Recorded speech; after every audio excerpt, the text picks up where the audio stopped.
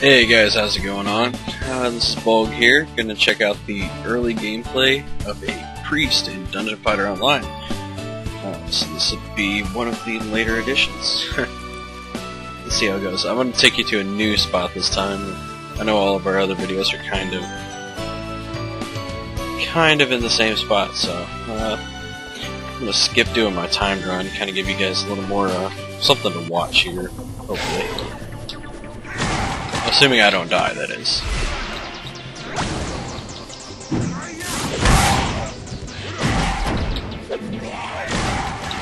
The priest has a bunch of splash abilities, a bunch of charges, weapon twirling action. Can actually become more or less a tank, a healer, or just a big brute for the most part. It's kind of hard to call someone a healer in this game when they only have, I don't know, they have a limited 6 heal usage per instance. In the early levels you really don't need it, so I don't have it at the moment. I'm all about the abilities that deal damage. So they do have, like any other class, they're supposed to have a 4th class that you can change into later on. However, it's kind of been in the works for a little bit now, so I'm not exactly sure when they plan to release it. It's called the Avenger. It's supposed to focus more on the dark side of the priest. Sort of like this ability here. I think it involves being possessed of some sort. Don't really know a whole lot about it. Younger brother was the one that played priest, so I'm the gunner. Just trying to check this out because I've never actually played one past like level 10. Kind of made me curious.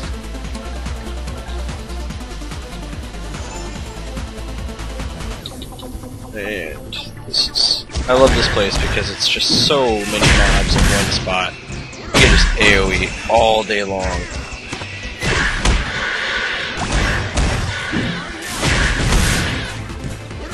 So we're just going to clean these up real quick. Nice throw and slam. It's kind of the trademark move of the priest here. There we go.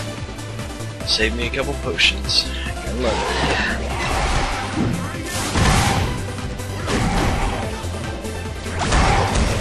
You can immobilize them with that shadow hand there, or you have a chance to at least. A lot of these abilities are awesome to play with through the game, and you get really used to them. However, when you get higher level, you'll see a lot of misses go down. And it's kind of demoralizing, gotta admit, but it's kind of where the skill aspect comes in. You have to chug a lot more mana pots and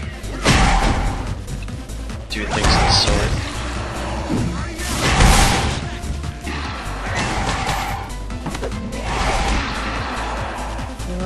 I might actually make the... I should make the time run, actually. Didn't expect to, but hey, sometimes you don't plan for great things to happen.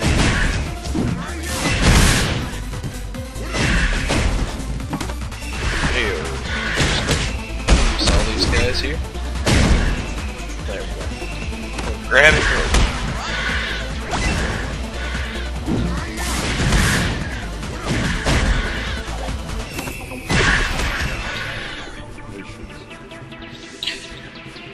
By the way, if anyone's watching this and has any recommendation as for a secondary class they would like to see for pretty much any character that we've posted so far, just feel free to leave a comment and I'll try and check it out.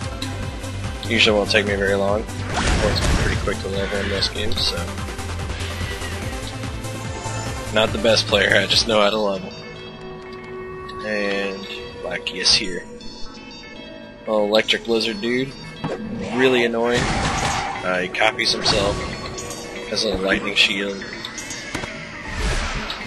and that's more or less it. He drops a little cage on you, which it's hard to get hit by usually, but my luck is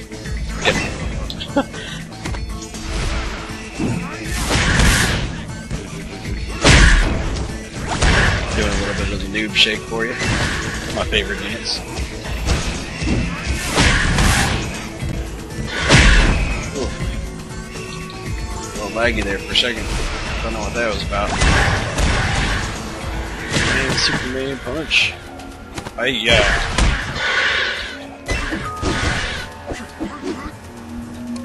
Ah, the Minotaur that just spawned is actually part of a title. Most titles in this game give you an added effect, and, well, on top of awesome stats for an early title, this one has a 2% chance that whenever you're struck, you actually summon a Minotaur to help you.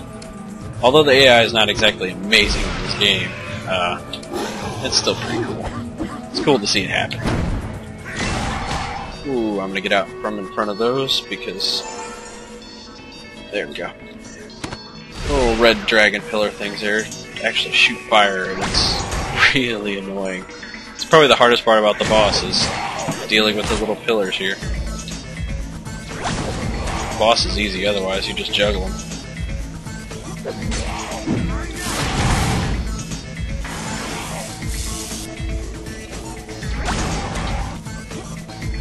Oh, there's the double.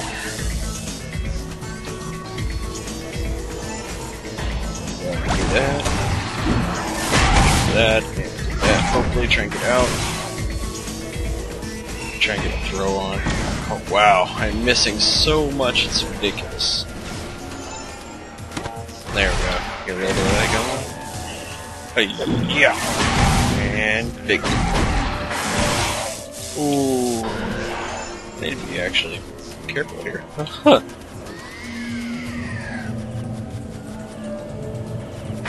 Oh man. It's not looking good. Should be able. There we go. Just throw him out of here. Nobody likes him. Go away. Go! There we go. Luckily the throw's the most powerful ability you got, so. Got a little invitation there.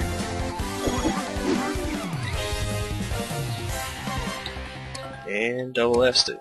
Yeah. Mastered is not strong enough for me. Not really, I'm actually...